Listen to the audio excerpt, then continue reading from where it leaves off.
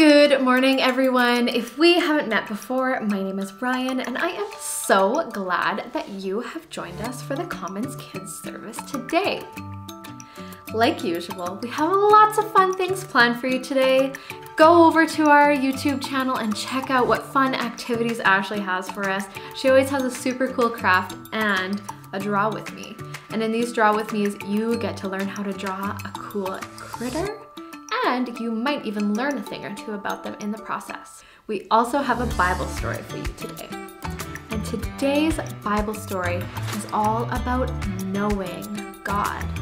In fact, throughout the month of November, we are going to explore stories in the Bible that teach us a little bit more about God. And you know what? The Bible is basically a big book of stories that teach us something about God. And in today's story, we are going to be learning about brothers. And if you've been with us for the past few weeks, we have been talking about Jacob and Esau. These are two brothers, but today we are going to be talking about 12 brothers. That is a lot of brothers. In fact, these brothers were all the sons of Jacob that you will remember from our story last week. This is a story with a lot of ups and downs, and it's going to teach us how God can take something that's not so good and turn it into something great. So why don't you join me and let's listen to our Bible story together. All right, everyone. Today we will be reading from the Jesus Storybook Bible. And if you have one of these copies at home, why don't you pause the video right now and go run and grab it so we can follow along together. All right, so we will be reading on page 79, a story called The Forgiving Prince. And this is based on Genesis 37 to 46. Here we go. Jacob had 12 sons, but of all of his sons, Joseph was his favorite. One day, Jacob gave Joseph a splendid new robe. It was made beautiful and rich with all the colors of the rainbow, but it made Joseph's brothers jealous. They wanted rich rainbow robes too. Then, to make matters worse, Joseph kept on having these special dreams. I dreamed I was the greatest. I was king, Joseph told his brothers, and you all bowed down to me. Now, I'm sure you know, even if Joseph didn't, that telling your brothers things like that isn't a very good idea. Joseph's brothers hated him even more now, and they wanted to kill Joseph in his dreams. Oh no. And one day, that's exactly what they tried to do. They tore Joseph's rainbow robe off of him and sold it to slave traders for 20 pieces of silver. The traders took Joseph to Egypt and made him into a slave. The brothers went home and lied to their father, telling them that Joseph was dead. That's the end of that dreamer, they thought, but they were wrong. God had a magnificent dream for Joseph's life, and even when it looked like everything had gone wrong, God would use it all to make the dream come true. God would use everything that was happening to Joseph to do something good. Meanwhile, though, things were not looking good for Joseph in Egypt. He was far from home and far from his dad. Then he got blamed for something that he didn't do. And though he had done nothing wrong, he was punished and thrown into jail. But God had not left Joseph. One night, Pharaoh, the king of Egypt, had a scary dream about thin cows gobbling up fat cows. What on earth did it mean? He didn't know. But Joseph was a dream expert, so Pharaoh sent for him. It means a famine is coming, Joseph explained. There won't be enough food. Pharaoh was so pleased by Joseph's skill that he immediately took Joseph out of jail and made him a prince. Now, back home, Joseph's brothers had run out of food and everyone was hungry. God's special family was in danger. If they didn't get food soon, they would all starve.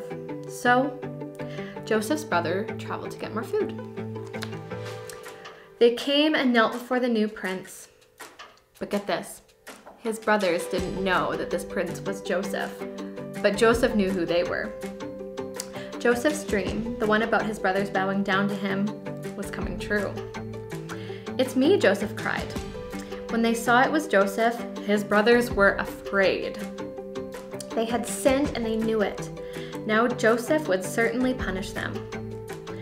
But Joseph looked at his brothers in the eyes, and his eyes filled with tears, even though his brothers had hurt them and hated him and wanted him gone.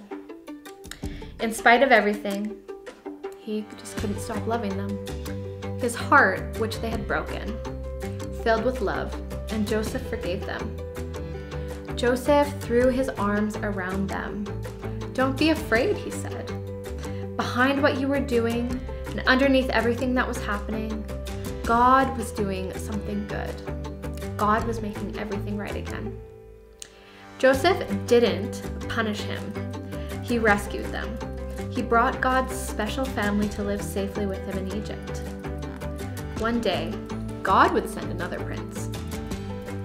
A young prince whose heart would break. Like Joseph, he would leave his home and his father. His brothers would hate him and want him dead. He would be sold for pieces of silver, and he would be punished even though he'd done nothing wrong. But God would use everything that happened to this young prince, even the bad things, to do something good, to forgive the whole world. The end. Thanks so much for being such a good listener for today's Bible story. I'm gonna ask you a couple questions about this story.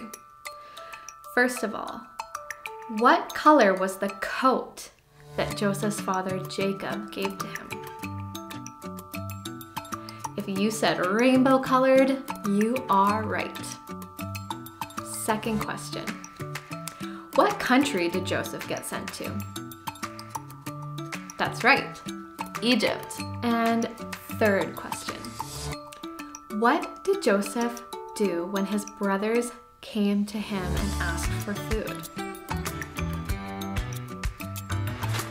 That's right. He welcomed them and gave them everything they needed. What an amazing response.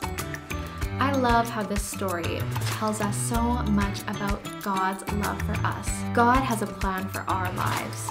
Even when things seem kind of dark, God can take bad things and make them new again and make them good. So, that's it for our Bible story today. Let's pray together. Loving God, we love how you are full of surprises and how you take situations that might look bad and turn them into something good. I pray that today we would learn that you are always with us and that there is a purpose to our lives. And I pray this would be something that we remember for a long time. We pray this in your Son, Jesus' name. Amen. Well, thank you so much for joining me today. I hope to see you here next week.